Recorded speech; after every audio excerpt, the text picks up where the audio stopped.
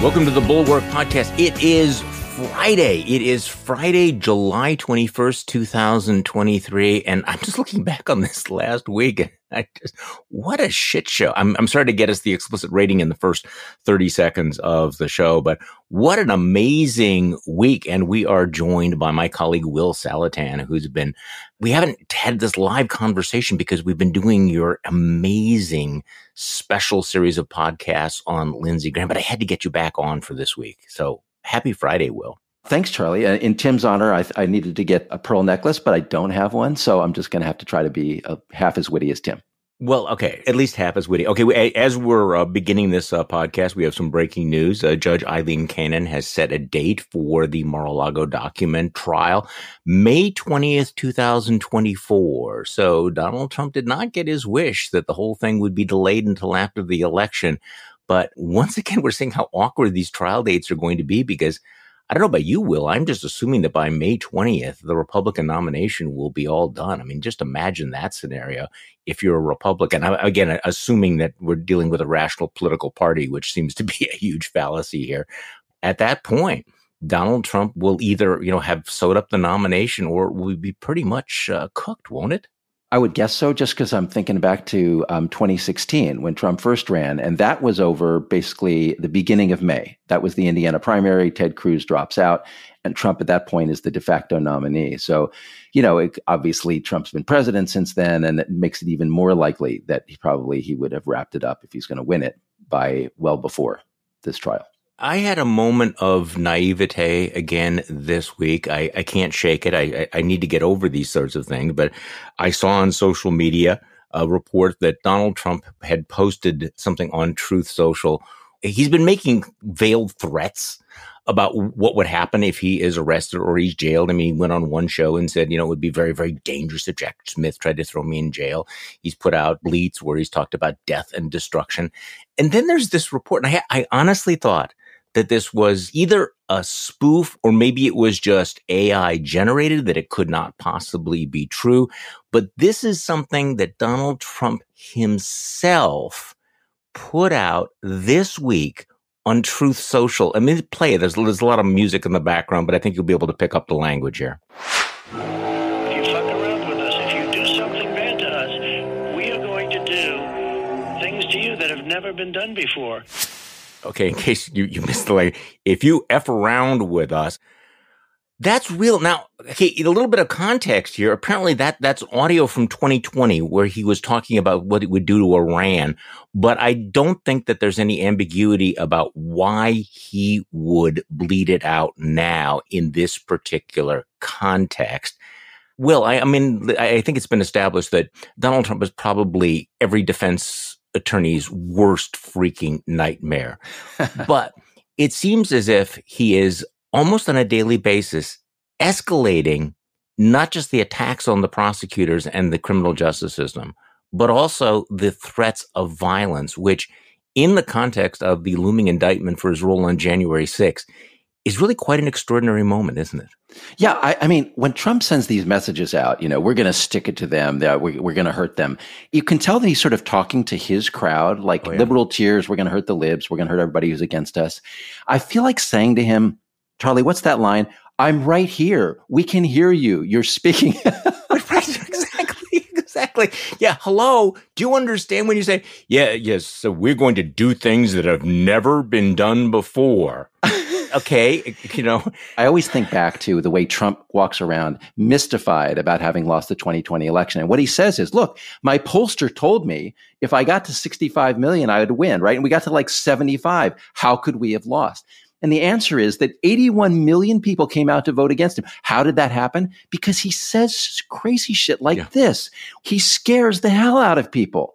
And we can all click on this, right? We can all hear it. We can all hear it. But as you point out, this is directed toward his base, and he knows what he's doing.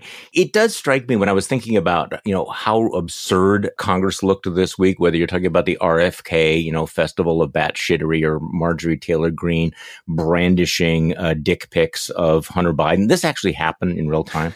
Or Kevin McCarthy's latest, apparently these things are scheduled now, but Kevin McCarthy's latest grovel to Donald Trump when Donald Trump was mad at him because he said something on television. So he had to promise the Orange God King, that he would expunge the impeachments, which of course is not a thing.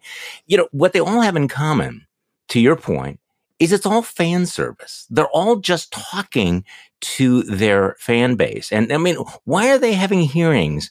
These weird hearings that have nothing to do with really pretty much anything a lot of the time. Why would you feature a whack job and a conspiracy theorist like RFK Jr., except that they know that that's what the base wants? They have this yearning for more QAnon conspiracy theory, insider, tears of the libs, deep state stuff. And so they're just shoveling it to them. And again, what is the rational basis? Why do they think that this is really in their long-term interest, if they even think in those terms anymore? I kind of think that they've lost the ability to think that way. Yeah. Part of the world that you and I live in, Charlie, is we look at these guys and we think, well, they're nuts. They're nuts. They've kind of lost it. They're out of touch. And that's a testable proposition. And if it is true that they sort of lost touch, you would see them doing things like this, where they bring out a complete crackpot to testify about alleged censorship of COVID theories. They think that because RFK Jr. is a Democrat, hey, it's not just us saying that all this COVID stuff was censored and the evil, FBI tried to suppress Twitter and yada, yada. It's this Democrat, not quite realizing that, Charlie, if we look at polls, Democrats at this point despise RFK. I mean, he's got a minus 60 favorable among Democrats. So it's not like this is actually helping Republicans, but in their minds, they think it is. Or they just simply can't help themselves. I mean, they're so trapped in the loop of their own world and the incentive structures. I was thinking about Marjorie Taylor Greene, why she felt the need to actually show pornographic pictures at the hearing about Hunter Biden. And I don't want to give her any credit for anything. I'm going with the sort of reptilian instinct that she has to keep upping the dosage. We've used this analogy before. It's like crack dealers, and they're constantly competing with one another. Who has the purer, more potent crack? And you realize at a certain point, it's not just enough to, yell, we have whistleblowers, Hunter, crime family. It's like, no, here's a picture of Hunter Biden getting a blowjob.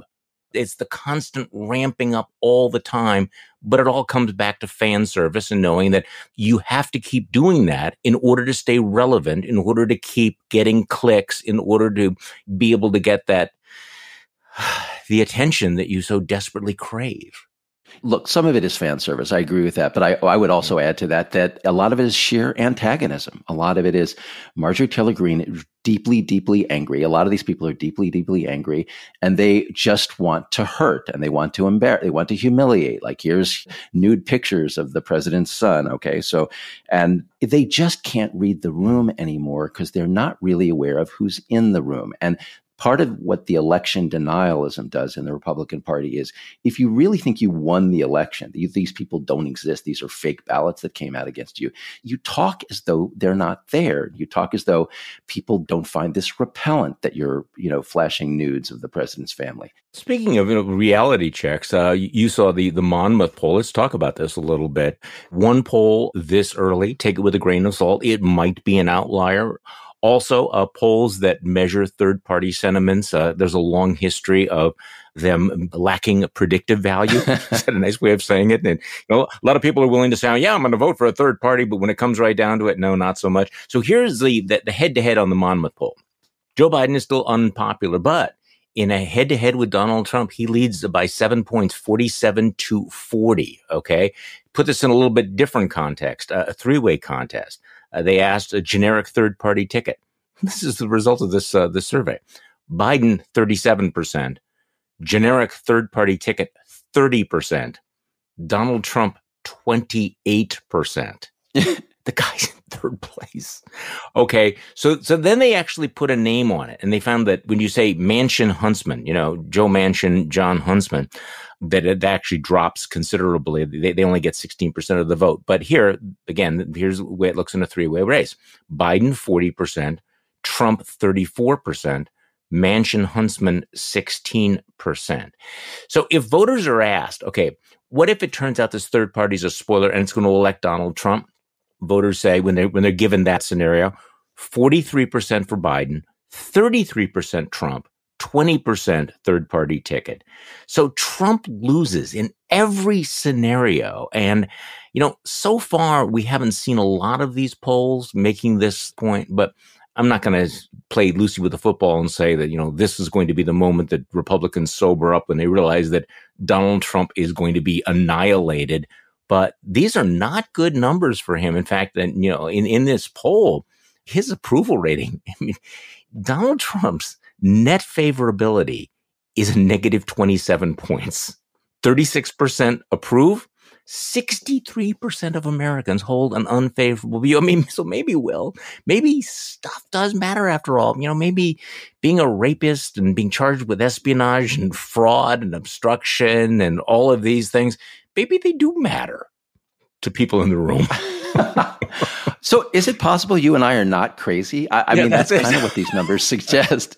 Let me flag a couple of numbers. This is a really interesting poll. So one is you can see that the generic third party, when you don't say who it is, they get 30%, right? This is always the complaint about these polls where there's a name on this guy, there's a name on that guy, and there's no name on this. Imagine whoever you'd like, right? That gets 30. As soon as you bring a name in, Manchin, it drops in half. It goes in half, right? It's down to 16. So people should not have illusions about what a third party candidacy would poll here. The other thing, though, is that number, the 28%. Let me come back to that. Okay, that's sort of Biden 37, generic 30, Trump 28. Just introducing an alternative other than Trump, the Trump number goes down to 28. I find that tremendously encouraging. The question I really want to know is, what is the floor for Donald Trump? What is he guaranteed? If it's 40, that scares the hell out of me because you can have a little bit of variance and then he can win the Electoral College. That's interesting. Charlie, I think the top line, Biden 47, Trump 40, that is enough. If it comes out that way in that ballpark, Trump's not going to win the Electoral College with that number. He's got to get up closer to 45. He won it originally with 46, right? 46% to Hillary's 48. Mm-hmm. So 40 is an okay number, but the idea that the actual Trump floor is more like 28 in America, that is very comforting because it shows that there are a lot of persuadable people out there. I don't know if they're persuadable to Biden, but if in a general election, people, who think like Chris Christie, they hate Joe Biden, but they can't stand Donald Trump, they don't want him to be president, can vote for somebody other than Trump. If that number is around 30% that's hardcore for Trump, even if he pulls another 10%, he's not going to win the Electoral College. And that's, to me, the whole ballgame. If his floor is 28%, isn't the more important number what his ceiling is? I mean, can he get back to 45, 46%? I think the evidence is leaning against that his ceiling may be in the low 40s. What do you think? Maybe. I thought before it was low. I thought in 2016, I thought in 2020 it was low. One time he wins the Electoral College, the other time he comes way too close.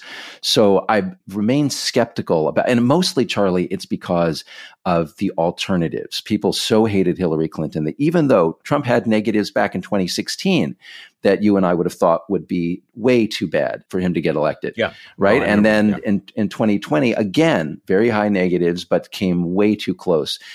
How bad is the Biden hatred? I don't see in these numbers that the Biden hatred is so bad that Biden would lose, particularly if, even with a third party candidate here, he looks okay. Well, I mean, it goes back to that question of, are there swing voters and who are they and where are they? I mean, this is going to come down to a handful of states. I mean, let's cut right to it. I mean, this election will be decided in places like Pennsylvania, Wisconsin, Michigan, Nevada, Arizona, Georgia. Any place else that you think is a real swing state that will determine all of this? And these states may be decided by, a couple 100,000 votes. I'm trying to think what Donald Trump is going to do over the last year that will persuade those swing voters in those states that, let's put him back into office. Because, again, you would think that at a certain point you would want to reassure people that I'm a good guy. I'm not a scary guy. I'm not going to burn things down. And yet every time Donald Trump opens his mouth, he's basically saying, no, really, I am a scary guy. Don't fuck around with me because I'm going to fuck around with you. I am going to burn it down. I mean, and this is his relentless message. We have our people. We're going to turn out our people. It's a turnout mentality for winning elections, and very little attention to the idea of swing voters, to the possibility of them. Which is why they're not talking to those people. They act like they're not there. Right. So one thing that I think you and I would agree on is we got to make sure Donald Trump isn't president of the United States again. But the other thing is I really want to falsify this model of how to run the country, because every politician who thinks this way and tries to govern this way, it's bad for America. It tears our country apart. if we can bring back the idea that it matters reaching out to swing voters, it matters not alienating people, it matters building consensus, bringing the country together, then our politics will move in a much healthier direction. More shockingly, I think we might actually agree on this as well. I don't know whether you read the comment section on our page, but I would say the vast majority of readers of my newsletter disagreed with my point that people ought to be cautious about delegitimizing the U.S. Supreme Court. I think the other thing that we need to realize is that we are right now in the midst of an all-out attack on the credibility and legitimacy of every institution in America, every constitutional institution. And I understand that a lot of people on the left, well, everybody on the left, has been very, very unhappy with the Supreme Court, disagree very strongly with the decisions. Those are legitimate disagreements. I think there are legitimate concerns about ethics, and including the fact that I think that Clarence Thomas's behavior has been absolutely deplorable. But there is a danger buying into the notion that we can delegitimize the Supreme Court and then still hope that our constitutional institutions will be guardrails. I don't know whether you've seen this latest article by these two progressives, Mark Tushnet and Aaron Belkin, who basically now are saying that Democrats should make it clear that they will start ignoring the Supreme Court decisions, that the court is so wrong and so illegitimate that Biden should defy the court. I think this is the most dangerous road you can go down, especially when you have Donald Trump, who's just waiting to burn down these institutions. And I don't think that people ought to be casual about delegitimizing the institutions that may turn out to be the final bulwark of constitutional democracy. Yeah. Okay. So first of all, full disclosure, Aaron Belkin is a friend of mine. So I've had this argument with him, and I've had this argument with other friends who, are unhappy with the direction of the judiciary and the Supreme Court, and who want to do various reforms. And some of them include adding justices, which is otherwise known as court packing. Okay. So I'm not with that. And I'm not with it for the reasons that you outlined in your excellent morning shots yesterday, which I encourage everyone to read. And look, I know this is going to piss off a lot of our progressive audience, the progressive folks, but they're pretty pissed off. Right. But look, folks, this is part of why the Bulwark exists. We're not here to sort of just peddle the standard progressive line. That's not who we are. And we Charlie and I disagree about a lot of things, but we are institutionalists. And we're going to defend institutions even when a lot of folks on the left are unhappy with them and want to reform or change them, or from my point of view, undermine them. So I agree with this analysis that we need to be protecting the courts, that the courts are ultimately a bulwark, hence the name, against runaway power by any other branch of government, but in particular at the moment, the executive. Look, everyone, you can see what the main threat to America is right now. It is the restoration of a president who has already attempted a coup with runaway executive power, a guy who's threatening to destroy the civil service, install loyalists. We cannot have at this moment people on both sides of the political spectrum talking about how we should ignore rulings of the Supreme Court or suggesting that we should, circumvent them. What we need are checks. We need checks on executive power. The courts did this, folks. They did this in 2020, right? Donald Trump tried to overturn the election, and 60 courts said no. And many of those people were so-called Trump judges. The Trump justices of the Supreme Court turned him down. They did their job. I believe they will do it again if need be, and we need to defend them.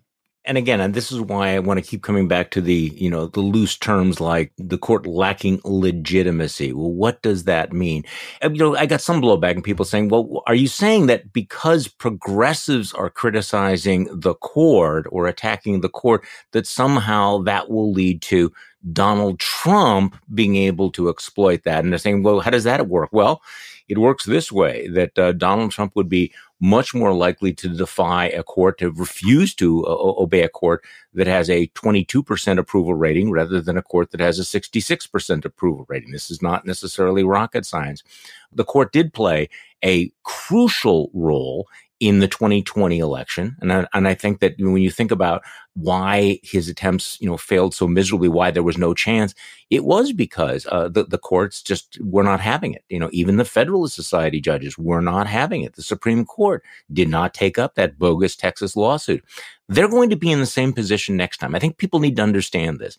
There's no mystery about who Donald Trump is. Donald Trump will never concede defeat, will he? He will never acknowledge legitimate defeat. He will challenge anything. I think the odds are overwhelming that the 2024 election will be litigated no matter what the numbers are. And you will have these extreme MAGA attempts, to attack the voting system. The court, for all of the things that many of our listeners might disagree with, took a very, very strong stand rejecting that the MAGA independent legislature theory. I mean, this was the most extreme threat, I think, to the constitutional order, to the democracy, that was being pushed by people on the right that essentially would have given state legislatures sweeping power, including perhaps the power to overturn a popular election result. And the court wasn't having it. So even this conservative court said, no, absolutely not. We are not going down that direction. I don't think it's possible to overstate how important that is. All you have to do is think about, imagine if it had gone the other way. Right. Then where do we go to get the democracy back? Yeah. And part of what I think is going on here is, and here, let's speak to my friends on the left. A lot of folks on the left think that conservatives are all one thing, and that is not true, right? And so you have foreign policy conservatives, you have family values conservatives, law and order conservatives, you got judicial conservatives. And, some of these people are hypocritical to varying degrees, but they're not all one thing. And the perfect illustration of that is these so-called conservative judges, because you can have a theory that conservative judges being appointed by conservative politicians will do whatever those conservative politicians want.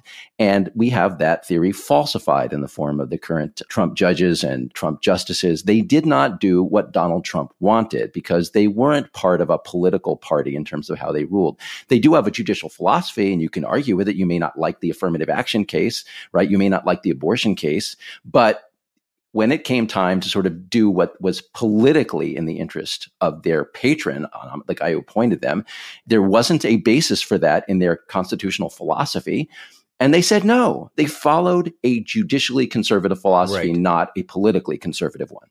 Well, I agree with you. And I think that there's a real distinction between a conservative court and a MAGA court. This is a conservative court. There's no question there's a conservative court. But when it comes down to the MAGA agenda, certainly not there. I mean, maybe you could point to, this case or that case. But most of these big cases that were decided were based on conservative legal philosophy. And again, people are free to reject that or, criticize that, but they've been around for decades. They preceded Donald Trump. There is a long intellectual critique of affirmative action that has been litigated through the courts for decades. I don't think it should have been a surprise that a conservative court would have been skeptical about the executive power to simply unilaterally wipe away trillions of dollars in student loan debt by fiat. The 303 case involving whether or not the government can compel speech from somebody. You can disagree with them, but I do think it's important to recognize that there is an intellectual and legal basis to all of this. And I was reminded reading a lot of the coverage when I was on vacation and the commentary. What was the old quip by William F. Buckley that the liberals always, say they want to have a vigorous debate and then are shocked to find out there is, in fact, another point of view? The number of folks out there who apparently were never exposed to any of these ideas or arguments or the depth of the principle. And again, you can dislike the individual justices, but I do think that one of the things that we need, if we're ever going to get past this fever, is to at least understand that there are intellectually honest disagreements that we can have. And that some of these decisions, and I'm not asking people to agree with all of them, that these were fundamental and deeply serious debates and arguments, as opposed to a bunch of political hacks who were doing the bidding of their billionaire buddies or whatever. And so I'm leaving Clarence Thomas aside for the moment. I agree with all of that. And I would add to it, there's way too much focus by politically interested people, by folks on the left or the right, in the bottom line. What is the bottom line of the court ruling? And let me just talk for a minute about the student loan case. That's a really good example. So, people on the left, progressive people, they wanted relief on student loans, right? And they're all pissed off about the Supreme Court not allowing Biden to do that unilaterally. And by fiat, exactly. And this is a ruling that you really got to step back and think about this, because if the president has such power to sort of change policy by himself without, having to go through Congress, That's obviously something that's much more dangerous in the hands of a Trump or a Trump, wannabe, maybe than the current president. You got to think ahead. You got to think of what are the rules.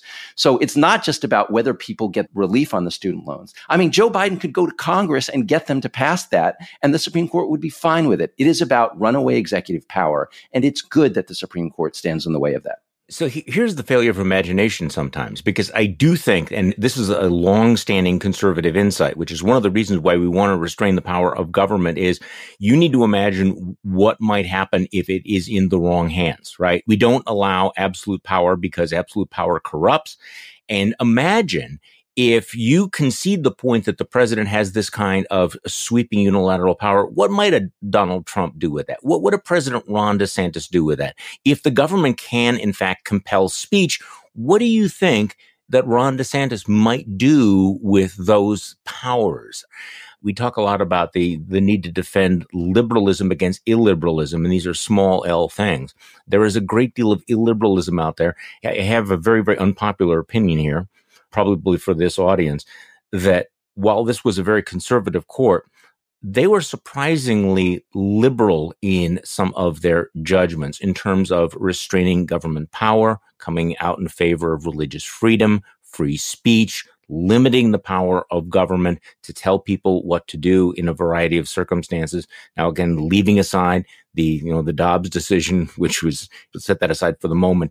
I'm going to get killed for that, right? Because I can actually hear people going, what do you mean, Charlie, set aside the Dobbs decision? This was the most important decision. Okay, conceded, but there are elements here of a kind of a classical liberal approach to some of this that I think gets obscured when we look at the fulminations of the Sam Alito. By the way, I do not believe that Sam Alito is a small L liberal, and I don't believe that Clarence Thomas is a small L liberal. But there is a strain of liberalism on this court. Okay, we've beaten this to death, right? Yeah, okay, but let me defend you on Dobbs for a minute, because I know you're going to take grief for this. I am pro-choice, all right? So I favor pro-choice policies. I don't have a huge problem with the Dobbs decision, and here's why. Because the Dobbs decision said every state, you can pass your own abortion laws. It didn't say there's a right to life in the Constitution and you can't pass any laws.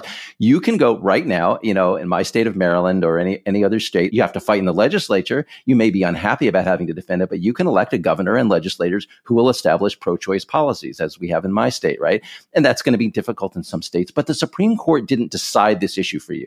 It said you can't. I have a much bigger problem, Charlie, with the guns case and others like that, where the Supreme Court says, we believe there's a right to bear arms for individually in the Constitution, and therefore New York State can't pass laws. No matter who you elect in New York, we won't let you pass these restrictions on guns. That's the Supreme Court violating, in my view, the principle of judicial restraint that conservatives advocate, right? If they're going to stick to judicial restraint, if they're going to let us make our laws, I'm okay with that.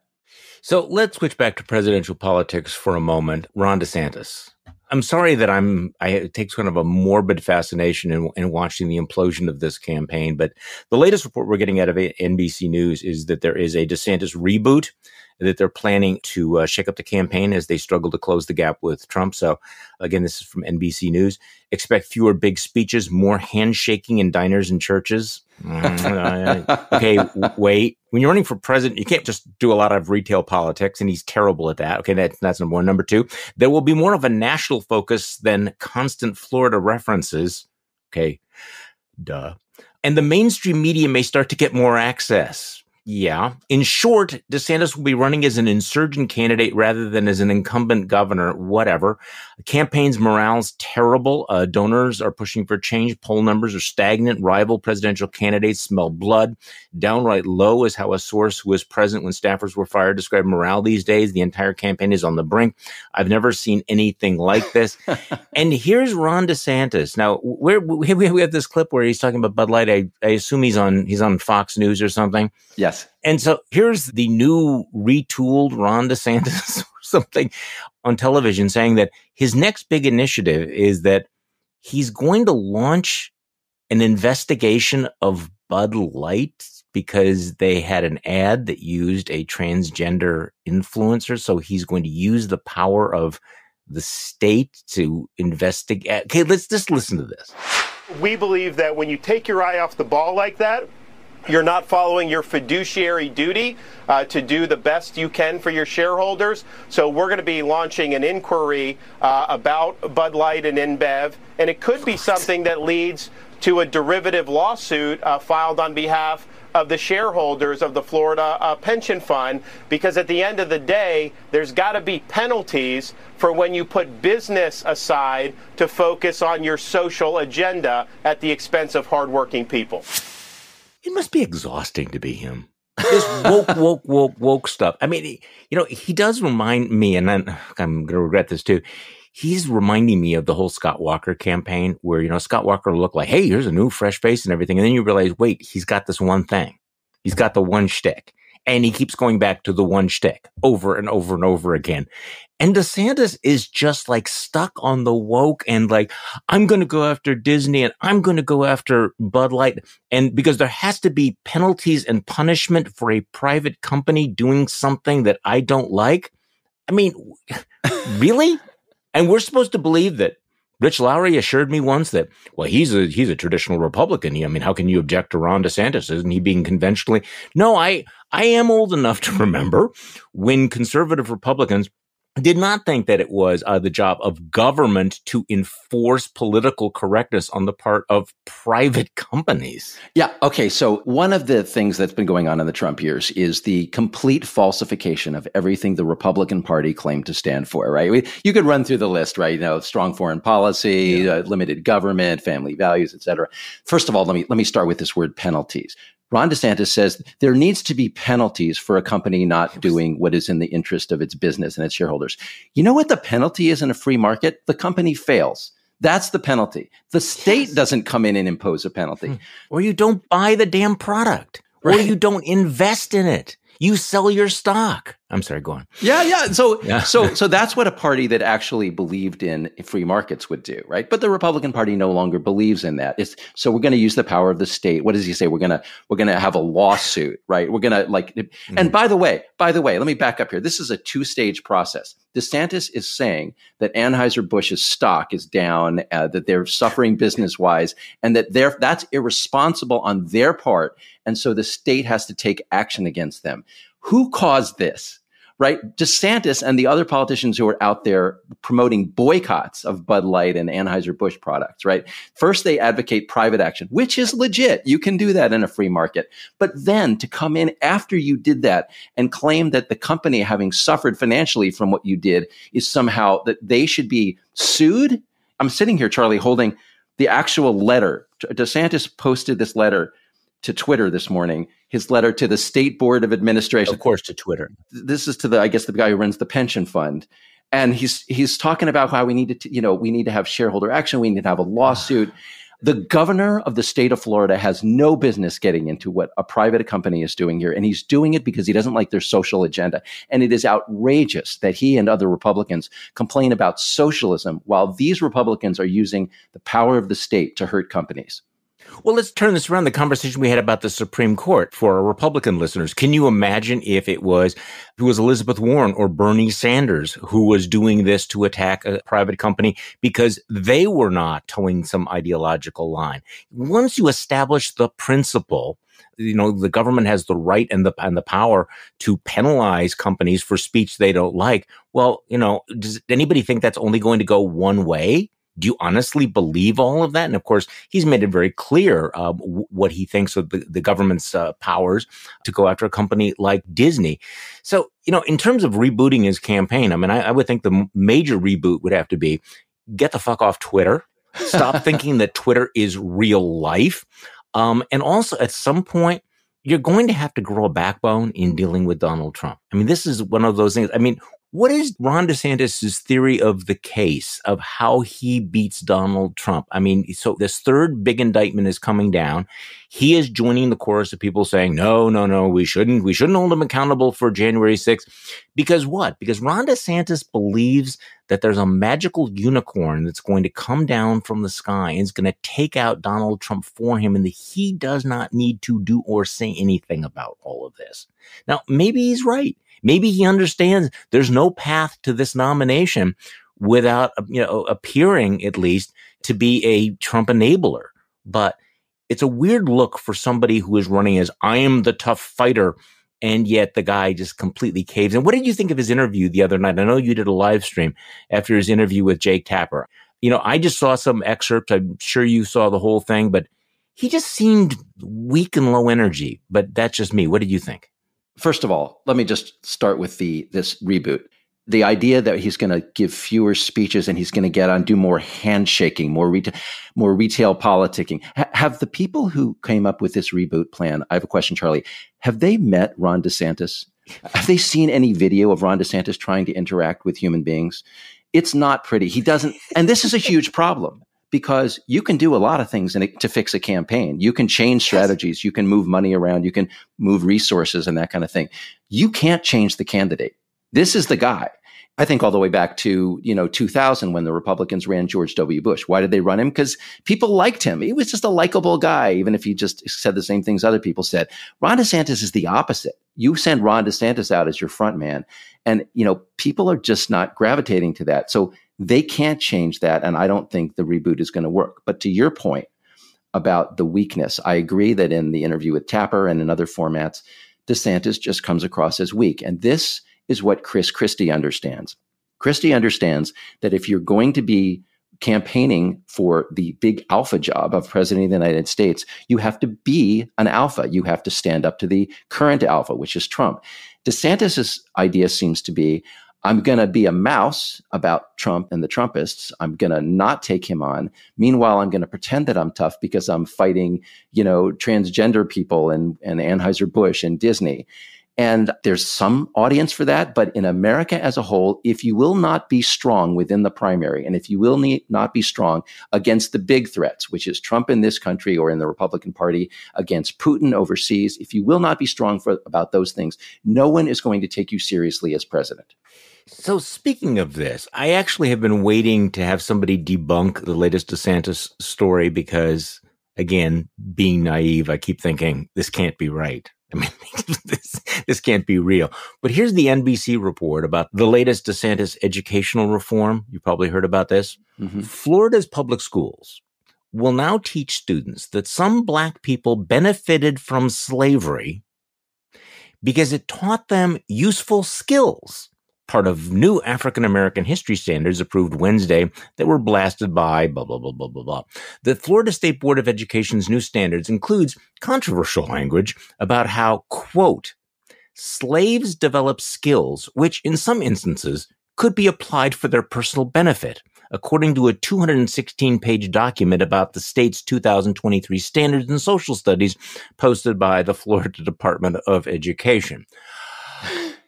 Other language that has drawn the ire of some education advocates includes teaching about how Black people were also perpetrators of violence during race massacres. The language says instruction includes acts of violence perpetrated against and by African Americans, but is not limited to 1906 Atlanta race riot, 1919 Washington, D.C. race riot, 1921 Tulsa massacre, and the 1923 Rosewood massacre. I mean, what? I've heard the defense from the DeSantis people on this, which is the active word there was in that phrase was that the slaves developed the skills, that it wasn't the white people who, the masters, the oppressors who did this for them. It was the slaves who found the ability. Charlie, I'm sorry, but this is just not going to cut it because look, I'm Jewish. Okay. I can't speak for Black Americans, but I can speak for Jews. I am sure that you can, construct a whole curriculum about useful skills that Jews learned in the concentration camps, right? But that's really not the point of teaching about the Holocaust. Ditto for slaves under slavery. So life hacks from Auschwitz. I mean, what? I mean, why are we laughing? I just hate myself. That's all right. But I mean, you're right. It's absurd on the face of it. But the fact that Ron DeSantis somehow thinks that this was going to slingshot him to the presidency. Okay, speaking of the presidency, I think, and I know that there's an ongoing debate about whether or not we should, pay more attention to Donald Trump or ignore Donald Trump, not give him any air. Look, I mean, the reality is you cannot ignore Donald Trump. But I do think it's worthwhile paying attention to some of the things he said. And you, Will, flag something very interesting. He appeared on a talk radio show in Iowa. This was the radio show where he actually talked about how dangerous it would be for Jack Smith to try to, hold him accountable. So he had the really overt threat of violence and danger, which we talked about on yesterday's Trump Trials podcast. But there was also this little exchange about a crime that took place. And let's just play the question and the answer and then point out what was really going on here. Let's play that. We have about 3.5 minutes left. The final question, sort of based on this whole thing, is that we had 2 teenage boys who were committed to jail for life for the murder of their Spanish teacher because they didn't like the grades that they got. This happened here within the past year, and they just were sentenced. Is the government part of the problem or part of the solution is trying to create a civil society at this point? Because it just seems so uncivil with its generation. Well, I think we're letting people in here that in many cases aren't civil. You have millions of people coming into our country, far more than they say. They always like to say 3 or 4 million. They used to say 1 million. Now they say 3 or 4. But it's much more, probably double and could even be triple that. And you're allowing millions of people to pour into our country from prisons and from mental institutions. And it's a very big problem. So certainly our government has caused that problem. Will? Okay. So clearly the host, he mentioned that the kids were sentenced for the murder of their Spanish teacher. So Trump heard the word Spanish. That was the only word he heard, I think. But go on, yeah. That is the only word he heard. And he starts going off about how we're letting all these Latin American immigrants into our country. He thinks this is an illegal immigrant murder because he heard the word Spanish in the context of a Spanish class, right? Here's the names of these 2 kids, okay? Willard Miller and Jeremy Goodale. Okay, these are Anglos. These are white kids, right? They killed their Spanish teacher. They're not Mexican rapists. They're not the people they're sending their worst. These are not illegal immigrants, right? They're not. They're not at all. And this is the way Donald Trump thinks. He's got a shtick that all crime is committed by, it is just classic Trump think. And it really makes you wonder what is going on in the mind of this guy. Oh, yeah. The host didn't call him out for it. I don't have to wonder. I know what's going on inside the mind of this guy. I don't think there's any mystery here, Will. So it's just unbelievable to me and this just gets a total whiff. I haven't seen any coverage of this. Right. I mean, as you point out, Charlie, in the same interview, Trump sort of threatens America, right? There will be a violent backlash if Jack Smith goes after him. So that's the headline. But Trump commits so many of these unbelievable moral, these outrages that you can't keep track of them. And this one sort of slid under the radar while we were paying attention to the other one. Speaking of sliding under the radar, and I make a brief reference to it, I'm going to write about it a little bit more over the weekend, I think, the most undercovered story of the week. Okay. And again, thinking about all the stuff that's been going on here. Okay. Step back.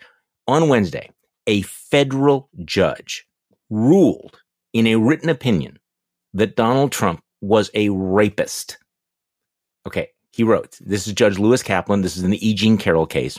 The finding that E. Jean Carroll failed to prove that she was raped within the meaning of the New York penal law does not mean that she failed to prove that Mr. Trump raped her, as many people commonly understand the word rape.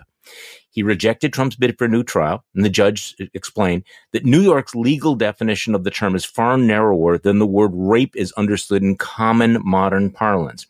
He said, indeed, as the evidence at trial recounted below makes clear, and he goes through in great detail, the jury found that Mr. Trump, in fact, did exactly that. He raped her. Again, he's very blunt. Trump's attempt to minimize the sexual abuse finding as perhaps resting on nothing more than groping of Miss Carroll's breast through her clothing is frivolous.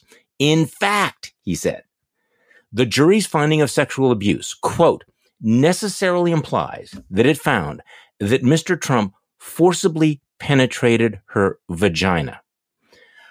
Okay, so let's just not gloss over this for a moment. We have a federal judge who's formally ruling that Donald Trump committed rape. This is not locker room talk. This is actual sexual assault committed by one of the most powerful men in America. And it wasn't even nearly the top news story of the day. I mean, it's just like another data point in how deranged our political moment is. It's sort of like it's Friday. This happened on Wednesday, and it's like, I kind of forgot about this. So this goes back to what we were talking about. I mean, a rational political party might think that it's unwise to place its fate in the hands of a criminal narcissist and rapist, right? This is not good. It's not that long ago that even talking about rape in inappropriate ways was enough to get Republicans to throw you overboard. Remember Todd Akin, who ran for Senate in Missouri, talked about legitimate rape in terms of abortion. Mm-hmm. He was done. His political career was over. You had a Senate candidate in Indiana who said something stupid about rape. Again, his political career was over. If you transported somebody from 2015 to this moment and said, what would you think, in fact, if a court found that Donald Trump had actually raped a woman, leaving aside the espionage, the fraud, the obstruction, the conspiracy charges? And if they looked around and saw the Republican Party is going, yeah, we're completely okay, we're going to nominate this guy for president again, you would think that you had gone through the looking glass, because you have. I mean, this is how insane it is that this happened this week, and it is not a big story at all. I have to point out that, remember when Republicans thought it was outrageous that Bill Clinton hedged on the definition of sex, right? Like the oral sex wasn't sex. And everybody said, of course it is, right? But apparently now for Republicans, it's okay to hedge on the definition of rape. Yeah, the charge here was that, I believe factually, the jury held that he did digitally penetrate her. So it is strictly a legal technicality whether in New York State that qualifies as rape or not. Everybody conventionally would understand it that way. But to your larger point, Charlie, you know, this is what happens when you bet your whole political party on such a vile human being. He commits the first offense and you say, oh, that's okay, you know, and then you get another one and another one. Yeah. So, you know, Donald Trump has just been testing them like a book of the Bible, practically. Like, how about if I stage a coup? No. Okay, that's okay, right? Okay, how about if I take classified documents with me when I leave and I wave around an Iran war plan in front of people? Oh, no, you know, like that.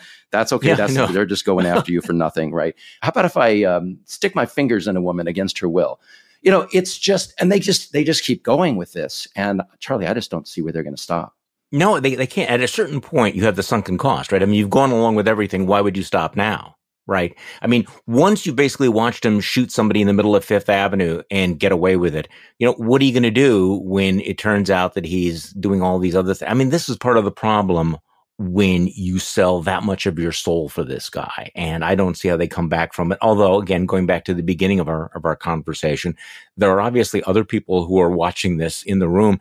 And I know that we spend all this time talking about, well, what's going on with the Republican base and what are Republicans going to do?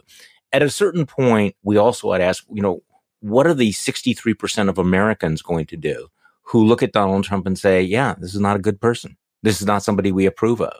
Because we are talking about a very substantial majority, I think it ought to be more substantial, of Americans that look at the guy and are sick of it and are tired of it. And we can keep talking about the Trump base and the two-time Trump voters, you know, until our heads explode. But we have to realize that they are a minority. And I think they're a shrinking minority. And that's worthwhile. Okay, so in the time we have left, I wanted to get your take on the RFK hearing. And again, let's leave aside RFK because he's such an attention whore, you know, conspiracy theorist who really, I thought, beclowned himself. It was a thorough embarrassment for himself, for his family, and frankly, for Republicans that decided to platform him yesterday. But the context is interesting because there was all of this whining about censorship and why people are trying to silence people. And this has become kind of this new thing that any sort of criticism or like correction or reality check somehow is censored. Can we just play a little bit of this montage from the hearing? This is from the congressional hearing where you have members of Congress who are just throwing out, you know, charges of censorship almost just at random. Let's play at least like the first 30 seconds of this. Encourages blacks not to get adequate medical care is just completely abhorrent. Don't misuse my words. It's the witness's time. Do not censor the witness. I'm not censoring the witness. I'm not censoring the witness. He's still talking. It's my time, and I've given it to the witness. Do not censor him. I'm not censoring him. Gentlemen, consider point of order. Thank you, Mr. Chairman. Mr. Chairman, I just missed 2 votes on the House floor because we were not given we did not recess on time. I think many of my colleagues are That's not a properly stated point of order. And then she goes on to say that she was being censored. So, Will, what is this? I mean, it feels as if this is a word that no longer means what they seem to think it means. We just have tremendous snowflakery in this country about about censorship. People whining. They're standing on a giant platform. This is a congressional hearing, right? They've called RFK in. They've They called these other witnesses who were crying censorship. Now, they're all testifying on live TV in front of everybody. Congresswoman Plaskett is, having an argument. Stop censoring the witness. Stop censoring the witness. They're not being censored. There's a conversation going on. You can argue about points of order and whatnot, but we've just lost all our bearings, Charlie, on what censorship means. And this is a huge problem on the right. So it used to be the left that had this sort of victim culture, where I'm an oppressed minority and they're squelching me and you're silencing a woman and all this stuff. And what's happened is that the right has adopted the same habits, right? And for their various annoying conspiracy theories. And if you so much as put a label on something on social media to say, this is a ridiculous conspiracy theory about vaccines, suddenly they throw up their hands and cry censorship. You argue with a witness in a hearing, censorship. So, I just think we need to get our bearings back. I think that this is the ubiquitousness of folks claiming that they are victims. I mean, it's become that joke where, people go on Fox News or they have best-selling books and they complaining about how they've been completely silenced. They are silencing me. Buy my book before it is taken off. Watch this YouTube video before they don't want you to hear this, which you're hearing right now. You're on a network that is being broadcast to millions of Americans, and you're complaining that you are not allowed to speak. No, I think, at some point, people are saying to RFK, what you're saying is complete bullshit. It is dangerous. It is anti-Semitic. It is racist. It is anti-scientific. You're trying to silence me. No, we're basically trying to say you're full of shit. That's a different thing, right? Yeah, right. Yeah, so let's restore the idea of saying people are full of shit. That's fine. And one thing we didn't get to with that, and just to illustrate this. So that scene where they're arguing about censorship, that happens on the earlier side of the hearing. And then it just keeps happening with other versions of it. And later on, there's a Democratic congresswoman who accuses Jim Jordan of censoring her because he didn't adjourn the hearing quickly enough for her to get to a couple. You're censoring the votes of my constituents. So everybody's got this censorship idea on their brain. Okay, so this weekend, you're going to go see the Oppenheimer movie or Barbie? I'm going to see Oppenheimer. What about you? Well, I don't know. Well, I'll get to it this weekend, but I'm definitely going to see Oppenheimer. I probably am going to go see the Barbie movie too. Seriously. Give me the case for the Barbie movie. You look at the writers, you look at the directors, some of the reviews. I think it's going to be smarter than I think I would have initially suspected. But the Oppenheimer movie just sounds like it is magnificent. I mean, I've been reading a lot of the reviews and I'm always skeptical. I mean, I go into this thinking, is this one movie where, people are telling me I should like this? I should like this. It's like eating your spinach, which I never understood because I actually like spinach. When did people get this idea that eating spinach was like making you do something terrible? I mean, spinach is good. Okay. I like broccoli too. Okay. You're into tomatoes. I don't mock you for eating tomatoes. I like broccoli and those sorts of things. Can I just speak for all the people who, look, we eat our spinach and we eat our broccoli. We do, but we eat it because it's good for us, not because it tastes great. See, I actually like in any case, it looks like Oppenheimer is a great movie. Okay. What I'm planning on doing is I have the book, American Prometheus. I think I'm going to try to read it before I even see the movie. Will that spoil it for me, do you think?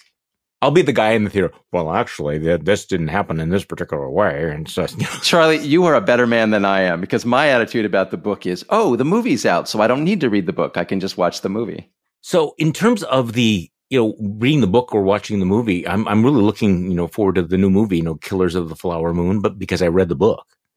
And the book was absolutely fascinating. This is about the murder of the Native Americans in Oklahoma. It's one of the best nonfiction books that I've read this year. So I think I'm probably going to enjoy the movie more. But to your point, I'm still going to read the Oppenheimer book. That's the way I roll. And then I'll try really hard not to bore people by telling people about, but actually this is what really happened.